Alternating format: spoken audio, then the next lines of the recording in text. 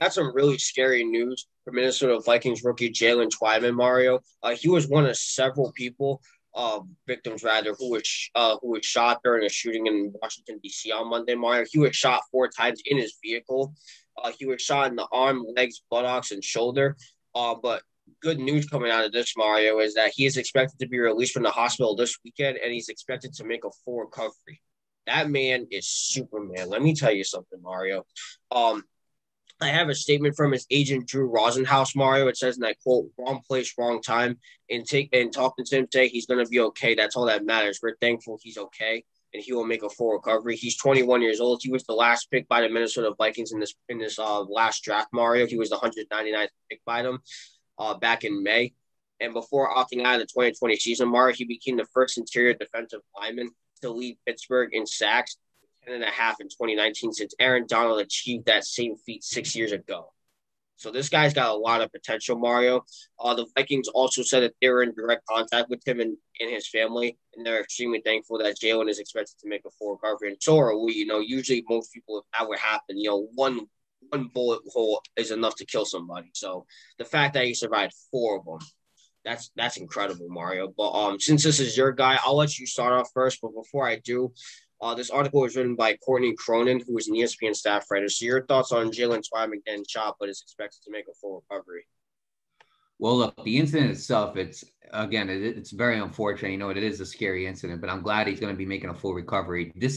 I was very aware of him. He was our last pick too, Nate. He took the 2020 season off due to the pandemic. He took the 2020 season off, but 2019 he was balling, Nate. 10.5 sacks, the first defensive interior lineman to lead Pittsburgh in sacks since Aaron Donald. You're in that company with Aaron Donald, so it's obviously an amazing feat. He has a lot of potential, Nate, Jaylen Twyman. A lot of potential. I'm telling you that right now. And I'm not saying that because of the incident. He has a lot of potential. And we took him with the 199 pick. And in case you guys, and you know what I find so interesting about that pick? One guy who was picked with the 199 pick, Nate, is a guy named, I don't know, Tom Brady.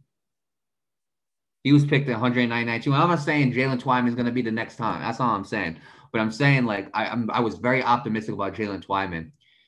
I'm going to be honest with you. He's very blessed.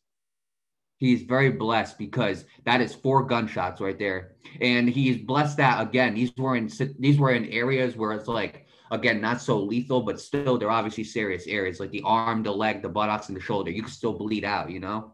There are people who get shot in those specific places and they do bleed out, but he was able, again, to get the help that he needed in time, which, again, credit to the doctors in the hospital for the work that they did with him. And I'm glad that not only is he going to be out of the hospital this week, Nate, but he is going to be playing this season. Look, I'm going to be honest. Like, man, that's bulletproof right there. Like, I'm going to be honest. Like, he was blessed that day, you know? But again, let me go back to it. All you people with guns, put them down. Okay, if you're going to plan on shooting someone with a gun, put the gun down. There's no need to have it. Because of you, because of these people, whoever it was that was decided to shoot, you hurt not only Jaylen Twyman, but you hurt others as well.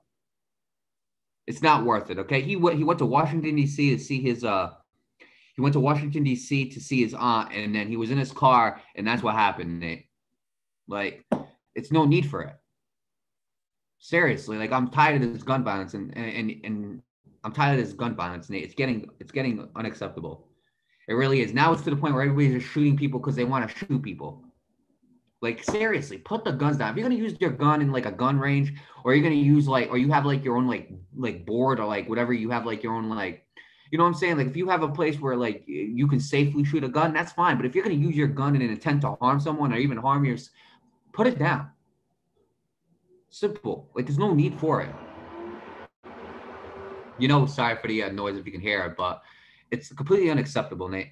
It really is, and it shouldn't be happening. You know what happened to Jaylen Twyman? Again, I'm glad that he's okay. I'm glad that he's going to make a full recovery. That is some good news, but this shouldn't have happened in general to begin with. You know, this is just unacceptable. So I am glad that Jaylen Twyman is making a full recovery, and I'm glad that this is not going to prohibit him from missing out on the season because I do have a lot of optimism on him. He got drafted by the Vikings. Same thing with his Pittsburgh teammate Patrick Jones. They're both on the Vikings now. So I'm glad that they're together. I had a lot of optimism in Jaylen Twyman, and I still do. And I hope that Jaylen Twyman, again, this incident, it's unfortunate. It is a scary incident that happened, but I hope he can use this, and I hope that he can realize hey, I'm really blessed to be alive right now. And not only that, I'm blessed to be playing for in the NFL, because not many people get the opportunity to do that. It was almost taken away from me. And I hope he can use that as motivation coming into this season. I really do. But as of now, I'm glad that Jaylen Twyman is okay. I'm glad that he's going to make a full recovery, and I'm wishing him the best of luck this season. Yeah, absolutely. Best of luck to Jaylen Twyman. I'm glad he's doing okay. I'm glad he's expected to make a full recovery. Let me explain something to you, okay? I'm gonna piss off a lot of gun owners, all right? And I don't care at this point, because I'm pissed off. I'm pissed off.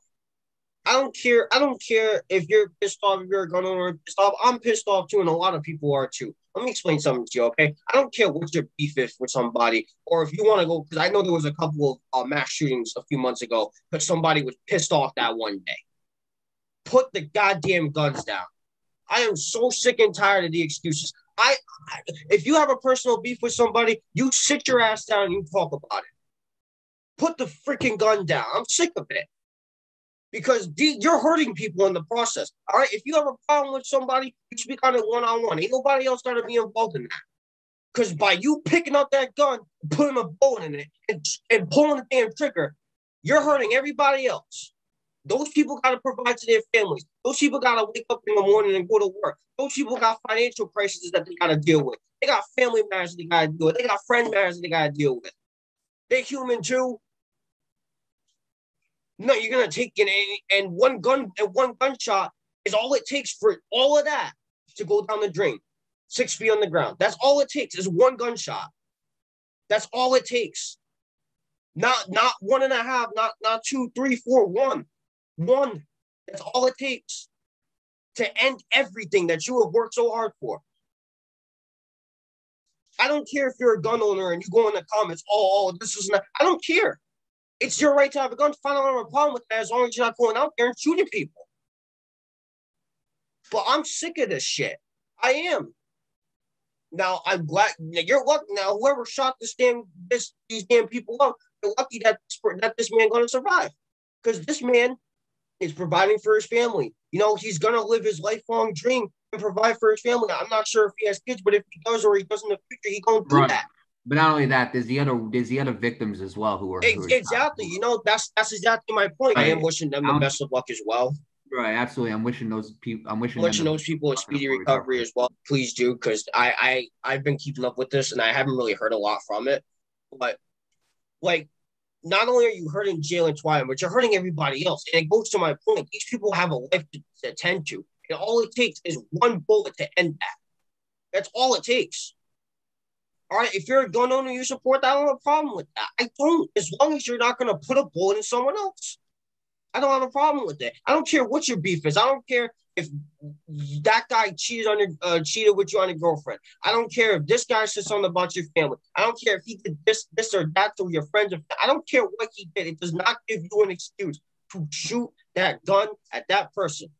You have the opportunity to be the better person, but you're just going to take somebody else's life in the process. What does that make you? I'm sick of this stuff. I really am. Right. And one more thing.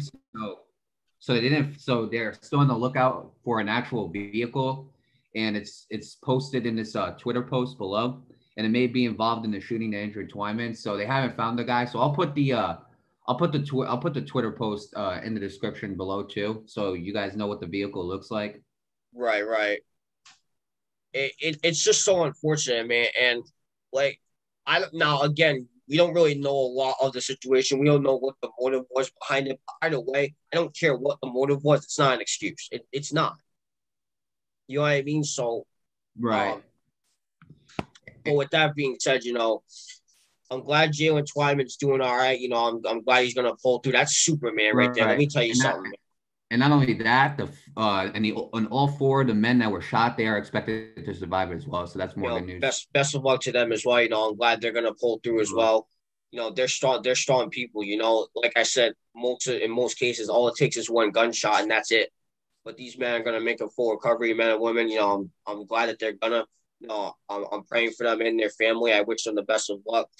As for the gunman and whatever happened, I hope law enforcement can find them because this needs to stop.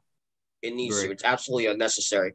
And don't get me wrong, you have American rights, and I don't have a problem with that. If you want to own a gun, fine. I don't have an issue with that. As long as you're not having the intent of putting a bullet in someone else, I don't have a problem with it. You know what I mean? So if you own a gun, be smart with it.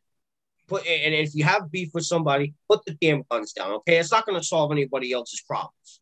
You trying to let out that aggression, or you trying to solve whatever issue is with another person, with a gun, it's not going to solve your problem, buddy.